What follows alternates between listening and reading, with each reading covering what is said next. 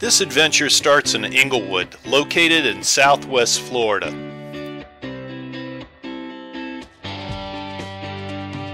This area is also home to world-famous tarpon fishing in Boca Grande and fantastic fishing for redfish and snook in Charlotte Harbor.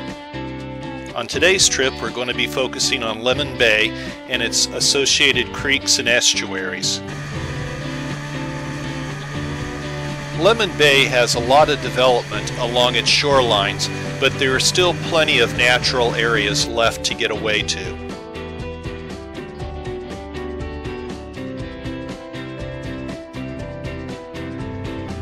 Once we stopped, it didn't take long to get hooked up. During this trip I tried many baits, but the most successful bait, as it is with most of my trips, is using a 3-inch long white paddle tail on a 1/4 ounce chartreuse jig head. I'm using 8-pound braid and tied to that a 2-foot section of 30-pound monofilament shock braid. The monofilament is very important because it helps protect you from getting cut off from the sharp gill plates of snook in this area of the state. If you look at the water, you'll see that the water closest to the boat is tan, and as you get further away, it's blue. What we're doing is that the boat is positioned over the sandy area, and where you see that bluer or darker color, that's where the grass is. Where the fish are is right along that grass edge where it meets the sandy bottom, and they wait there in ambush waiting for the baits to come by or forage fish like mullet. So the best thing to do is just to anchor up over the sandy area and cast across to where the grass is, and hopefully you'll find somebody waiting in ambush. This time it was a nice bluefish. This guy was eager to get back in the water with his buddies. With the wind and the waves increasing, I decided to move a little bit closer to the mangroves to find calmer water. This little creek that connected a residential canal system to the bay provided a great little choke point that concentrated a lot of bait and snook.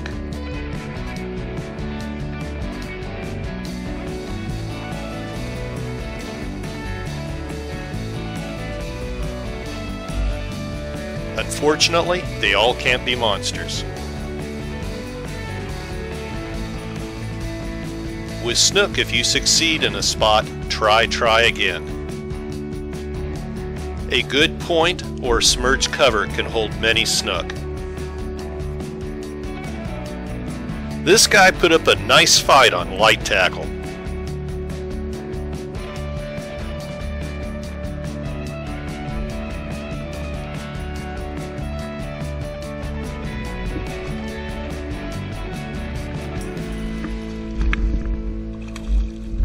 Watch, right here at the net, the jig comes out of the snook's mouth.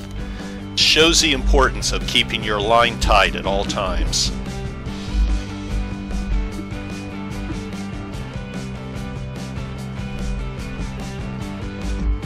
This snook is not through fighting.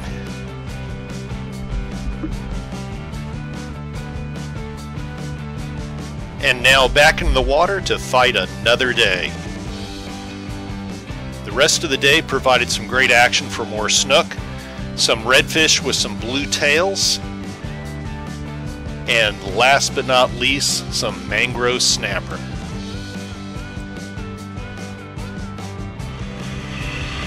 After a great day of fishing, it was time to head back to the dock to meet up with some friends. This weekend was our annual Ginu Owners Rally, and we had about 60 boats in attendance.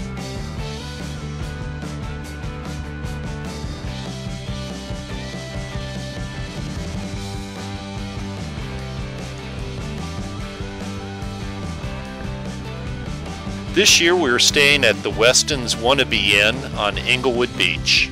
It was a real treat after a successful day of fishing just to come back to the hotel, take a dip in the pool, and then enjoy this tropical beach paradise.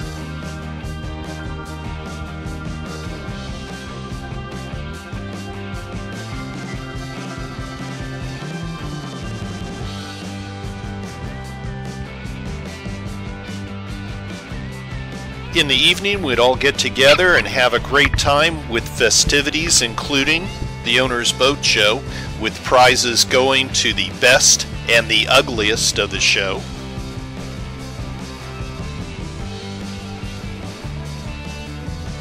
We take time out to honor our up-and-coming young captains. And we wrap up the day with a great dinner and raffle.